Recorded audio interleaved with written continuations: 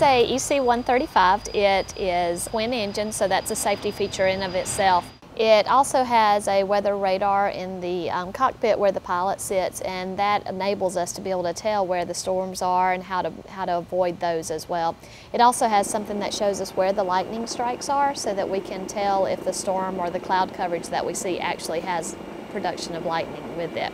The other thing that it has is it's got something that allows us to see towers, other air traffic that we may not have seen because of cloud coverage or anything else that was going on with us. So the features in the front of the aircraft are actually all geared towards a safe flight. So when you look at the type calls that we do, our staff are both proficient, as well as our pilots, at landing on the side of the road, in the field, on the interstate, things like that, to pick up patients that have been in accidents or patients that have MIs or strokes that are called from the scene. So this patient may have started out at their home, and the EMS has recognized that they're having an event that requires them to be at a larger facility quickly, and so we can land there. But a large portion of the calls that we do are inter-facility transfers, which means that we go to that smaller hospital and we pick that patient up. We assist that crew because you've got a nurse, a physician, a respiratory therapist that are already doing a wonderful job in that smaller hospital, but they've gone to the extent that they can with this patient.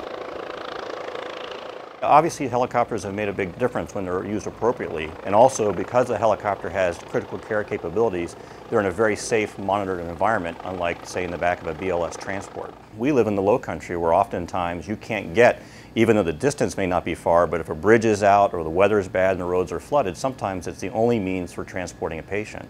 So if you look at neonatal emergencies, stroke, trauma, it really has been able to open up critical care to a broad range of patients who need specialized services. We really work on being community-based. So we work on helping the community out. We were working on being there for the community. One of the people that I used to work for always had the phrase that we were in the business of family reunions.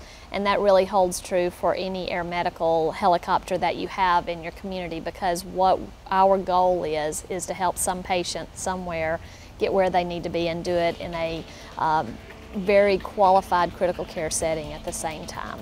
So what I hope that we bring to this community is that we bring another person at a family reunion.